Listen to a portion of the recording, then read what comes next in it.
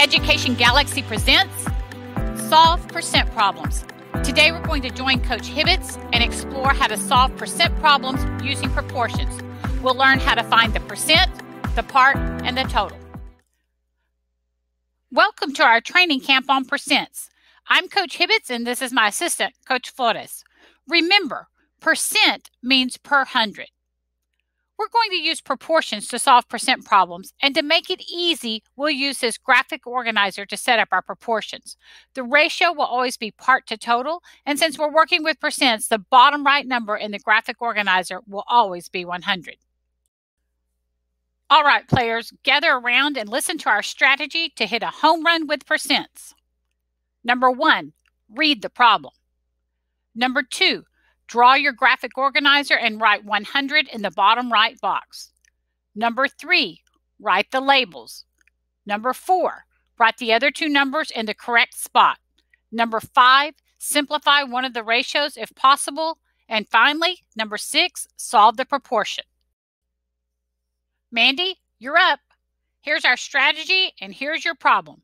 64% of the fans at the first game of the Galactic Baseball Tournament were rooting for the Space Titans. If there were 350 fans at the game, how many were rooting for the Space Titans? You can do it, Mandy. I'll talk you through it. First, draw your graphic organizer. Write 100 in the bottom right box. Next, look at the problem and write your labels. That's good. Space Titan fans over total fans.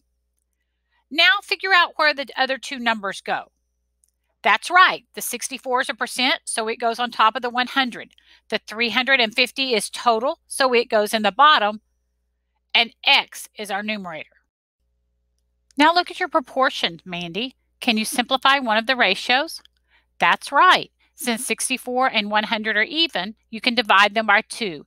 And our resulting proportion is X over 350 equals 32 over 50. Now think, 50 times what is 350? That's right, it's 7. Do the same thing to the numerator and you'll have your answer. Woohoo! That's right, Mandy! There were 224 fans at the game rooting for the Space Titans. You just hit a home run. Alex, you're up.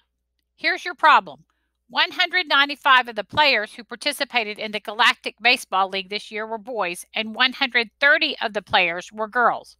What percent of the players in the Galactic Baseball League this year were boys? Great start. You drew your graphic organizer and wrote 100 in the bottom right box. What about your labels? Yes, they're boys to total players. Now you need to fill in your proportion. Since we're looking for the percent, X does go on top of the 100. Yes, the 195 is the boys. Excellent! You added the boys and girls to get the total. Both numbers in this first ratio end in 5, so we should be able to simplify. But what does it simplify to? That's right, Alex. It simplifies to 3/5. Now think, 5 times what is 100? That's right, it's 20. Do the same thing to the numerator and you'll have your answer. Yes, 60% of the players who participated in the Galactic Baseball League this year were boys. Way to go, Alex! You just hit a home run. Maria, you're up. Here's your problem. Coach Flores bought a pitching machine at Sports Supply that was marked 15% off the regular price. The discount was $27. What was the regular price of the pitching machine? Great start. Now your labels. Excellent. Discount over regular price. Now fill in your numbers. Yes, the 15 is a percent, so it goes on top of the 100. The 27 is the discount, so it goes in the numerator, and X goes in our denominator. Super, Maria. We can simplify the second ratio by dividing by 5, and our proportion is now 27 over X equals 3 over 20. Now think, 3 times what is 27? That's right, Maria, it's 9. Do the same thing to the denominator, and you'll have your answer. Woohoo! That's right, Maria. The regular price of the pitching machine was $180.